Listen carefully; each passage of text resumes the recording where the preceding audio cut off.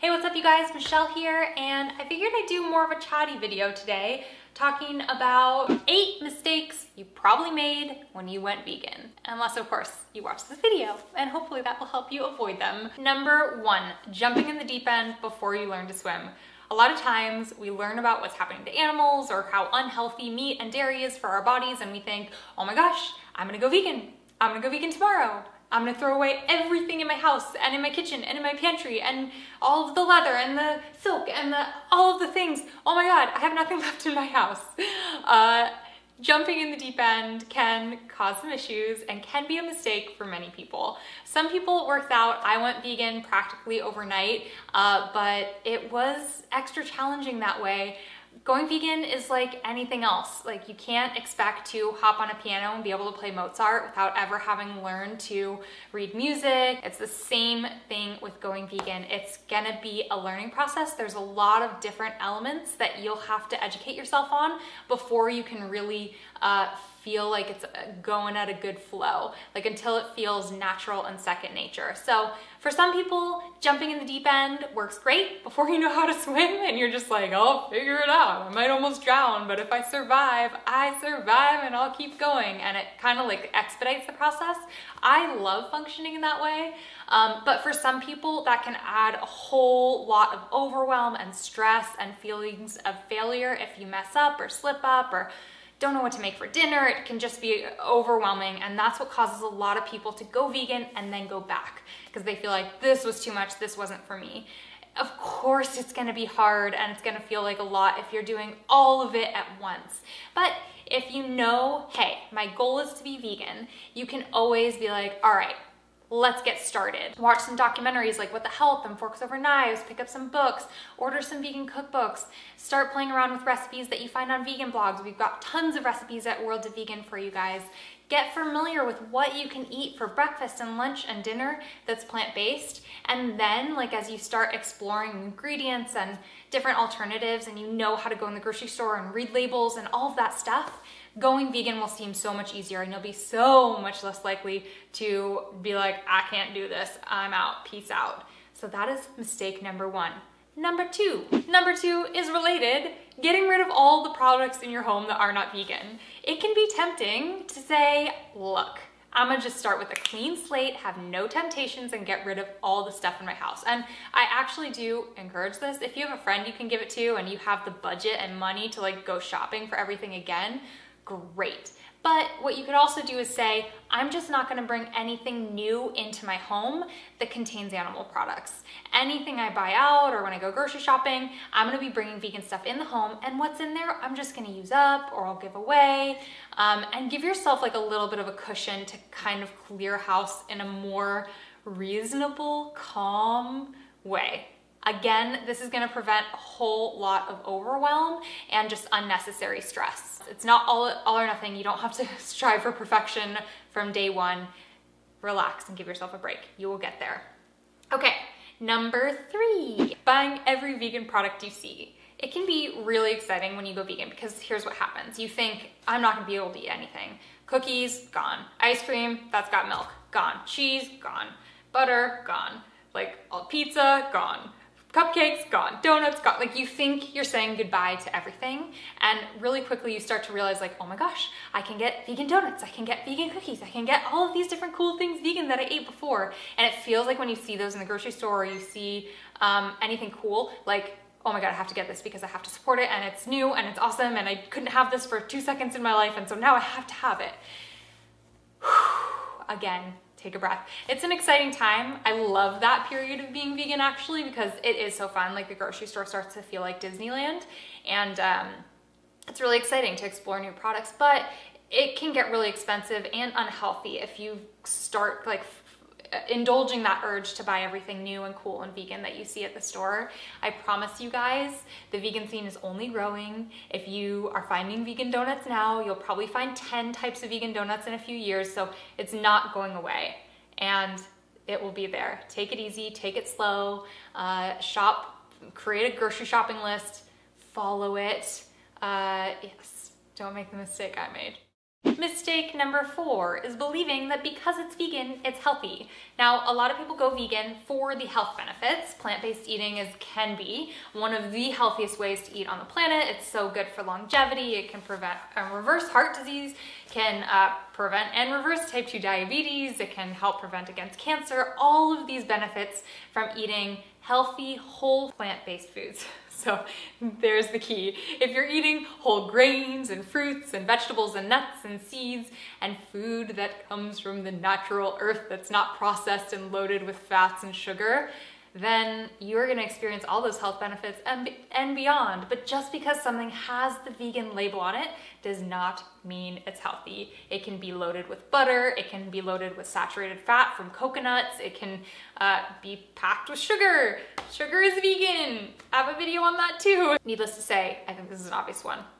You can get Oreos, you can get red vines, all these things are vegan and they are not healthy. Mistake number 5, and this is one that I've heard all too often and it breaks my heart, and it's not feeling the vegan glow and because of that abandoning veganism altogether.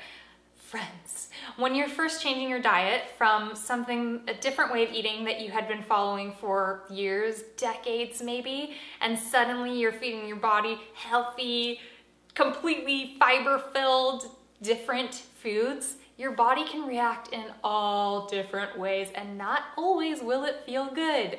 You might be pooping a lot, you might be tooting a lot, you might have like weird cramps in your stomach.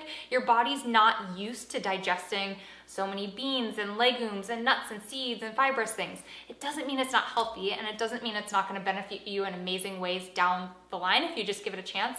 But you'll read a lot online, people feeling detox symptoms. So the first few weeks or even couple months, you might be dealing with your body just adjusting. We'll leave it at that. So don't turn away because you're feeling a little different. If you're feeling sluggish or like you're low energy or anything like that, keep in mind, the placebo effect. We think, ooh, we're doing something different, and then we tune into everything that could possibly be wrong in our bodies, and we attribute it to being a cause of the thing we're thinking about, when usually it can be completely unrelated. Like, you get headaches sometimes anyways, you feel weird sometimes anyway, or sluggish. But if you're feeling sluggish, remember that oftentimes when you're eating plant-based foods, they're lower in calories and you have to eat more and more often. So make sure you're getting enough calories. That's so, so important.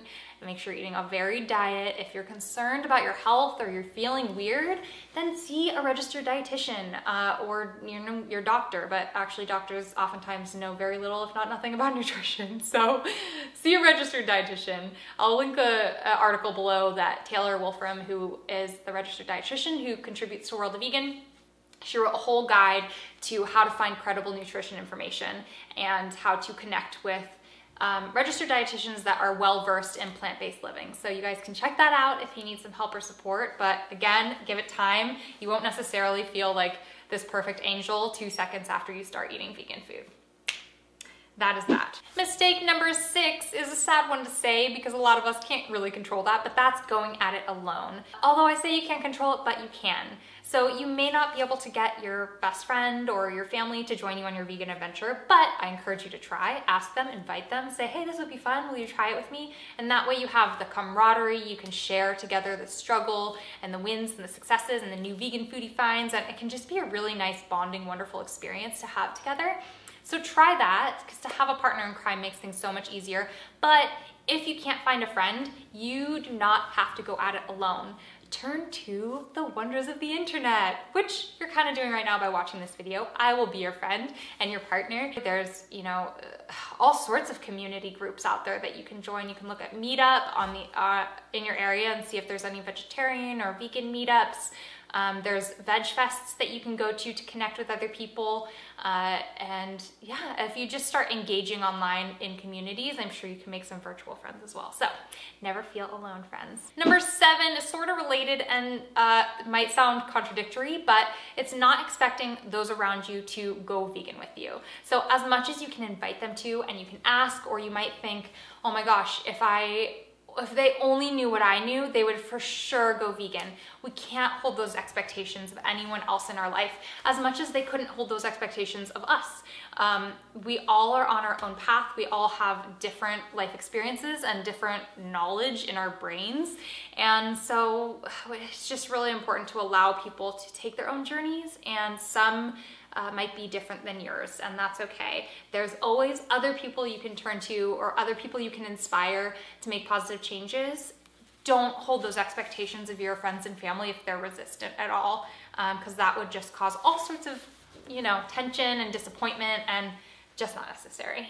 Number 8 should probably be number 1, because this is the mistake that I think every single vegan on planet Earth made or has made or is making, and that is becoming that vegan. That preachy vegan who talks about being vegan all the time and is judgmental. The stereotypical judgmental vegan. All of the jokes of people being like, how will you know someone's vegan? Oh, they'll tell you.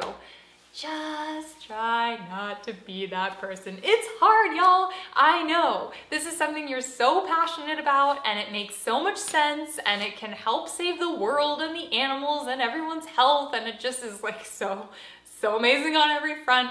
Like, you just want to get up on your rooftop and just sing to the world, vegan is the way. But you will not be making friends that way. You will be making enemies. Or you will be, the center of all of the jokes in your family. It just is, the more you can temper that enthusiasm as much as you want to just like ooze it out onto everyone that surrounds you, the more you can just hold it back, be chill. I know you found this new amazing thing, but let other people ask about it. Don't be too pushy. Lead by positive example. Share delicious food. The better. We'll just leave it at that. Number 9, and this is the last one, is expecting perfection. Expecting that you can be a perfect vegan. I have talked about this so many times at this point. I have an article about it. I have multiple articles about it actually on World of Vegan. I'll link them below. It is impossible to be a perfect vegan. And so, yes, it's about doing the best that we can. It's about learning as much as we can, educating ourselves, being conscious about what we're consuming, what we're purchasing, where we're putting our dollars, and supporting good practices, good companies, good products that are aligned with our own health and wellness, and also the health and wellness of our planet and those who we share it with. And so to think of being vegan as trying to perfectly check all of the boxes of, is there animal products in this? No? Okay, then it's good. Yes? Okay, then it's bad, is oversimplifying things. There are times where you will need to have things that have been tested on animals. Maybe it's medicine, maybe it's contact lenses. Like, there are things that you've just got to do or participate in. If you're driving a car, if you're, have house plants, they have cow manure, all of the things. If you drink water, there's just animal products that make their way into everything right now. That doesn't mean we can't make an impact. You absolutely can, and you absolutely will, and you are, whether you want to or not, whether you think about it or not. We're all determining the course of the world based on all of our actions. So yeah. Don't expect perfection. And that is a wrap. If you guys are new to vegan living or just stepping in, I wish you all the best of luck in avoiding all these mistakes that I made, and so many before me and after me made as well. And I would love to hear down in the comments what your experience has been so far, or if you're a longtime vegan, did you make any of these mistakes? What was the most horrific? Let me know down below. As always, you can find tons more articles, recipes, tips, tricks, videos, and beyond at worldofvegan.com. And I hope you'll subscribe to this channel because I come out with new videos every single week, and I will see you then. Have a beautiful day. Bye.